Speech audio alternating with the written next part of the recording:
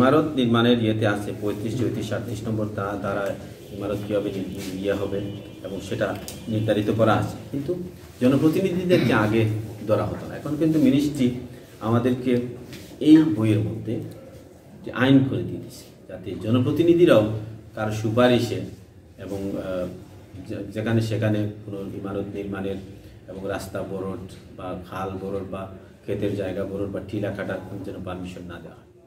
সারা দেশে পৌরসভার master plan বাস্তবায়নে সরকারের নির্দেশনা রয়েছে। এর ফলে নতুনভাবে ভবন নির্মাণ আইনের প্রয়োগ সহ সর্বক্ষেত্রে পৌরবাসীর সহযোগিতা চাইলেন পৌর মেয়র আব্দুল শুকুর। করতে পারবেন, যদি এটার প্রয়োজন হয় তাহলে সরকারের কাছে দরখাস্ত দিবেন, দরখাস্ত দেওয়ার পরিপ্রেক্ষিতে তারা এটা বসে পৌরসভাকে মিলে তারা এখানে পারমিশন দেবে, তা করতে পারবে। এর আগে কিন্তু এটা করা যাবে না। এটা এখন আগে ছিল আইনের মাধ্যমে করা হতো বা একটা সার্কুলার দিয়ে বা পৌরসভার আইনের মধ্যে যেগুলো আছে সেগুলো দিয়ে দিত, কিন্তু এখন জনপ্রতিনিধি সরকার মনে করে যে জনপ্রতিনিধিরাও তাদের জনপ্রিয়তার স্বার্থে তার ভোটের স্বার্থে তারা অনেকটা ছাড় দিয়ে দেয়।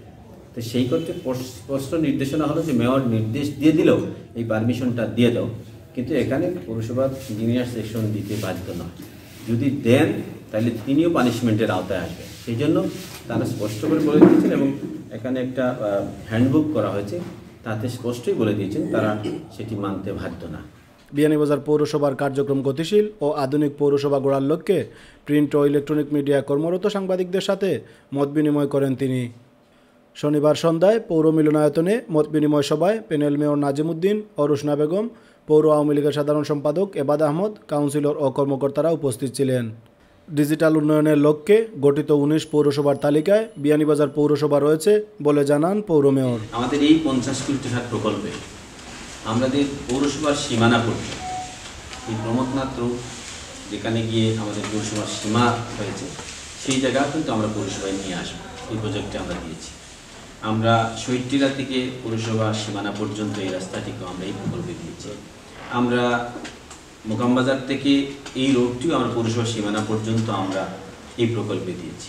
আমাদের এই ওলুয়াতলি নবাং এবং সিজোরা বাজার থেকে সৈয়দ শাহ মাদ্রাসার পশ্চিম পর্যন্ত আমরা এই প্রকল্পে দিয়েছি। এটা আমরা করব এবং এই রোডটি আমরা অলরেডি আমরা আইওআইডিবি প্রকল্পে দিয়েছি। আমরা এটা ওয়াইডেনিং করে আমরা টেকসই করে করবো, এটা ট্রেন্স কার্পেটিংয়ের মতো এরকম আমরা বিটুমিনের কাজ করবো, কিন্তু আমরা এটা করতে পারবো, আরসিসি করতে পারবো। এত টাকা আমাদের নাই, সরকারও আমাদেরকে অনুমোদন দেবে না, কারণ আমরা ইতিমধ্যে যে কাজগুলো করেছি আরসিসির কাজ অনেক টাকার কাজ আমরা করেছি। এই টাকা দিয়ে যদি আমরা বিটুমিনের কাজ করতাম তাহলে টোটাল পৌরসভাটা আমরা কালো করতে পারতাম, কিন্তু সরকার এ সময় পৌরসভার সার্বিক উন্নয়নে সাংবাদিকদের সহযোগিতা কামনা করে বিভিন্ন প্রশ্নের উত্তর দেন পৌর মেয়র।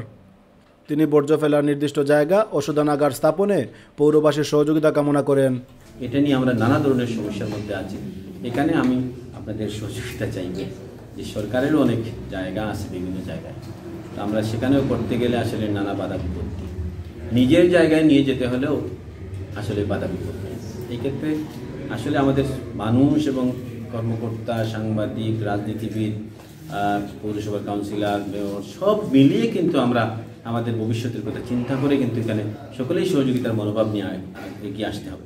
উপজেলা সদরের পৌরসভা হলেও সর্বস্তরের মানুষের সহযোগিতা পেলে দেশের মধ্যে সর্বপ্রথম ডিজিটাল পৌরসভায় বিয়ানীবাজারকে উন্নীত করা সম্ভব বলে মনে করেন পৌর মেয়র ও বর্তমান পৌর পরিষদ।